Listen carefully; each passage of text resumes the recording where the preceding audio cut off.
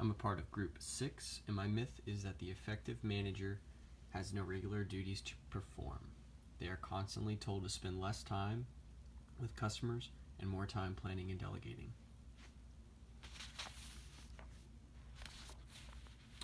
This is George. George is a manager at a small fast food company in Tampa with a limited staff. This is Julie. Julie works as an associate at the small company and usually runs the cash register. One day, just before the store opens, Julie calls out sick and George is forced to cover her shift. One of George's regular activities that he planned on doing today was to make the work schedule so his team will know when they are working. Since Julie is sick,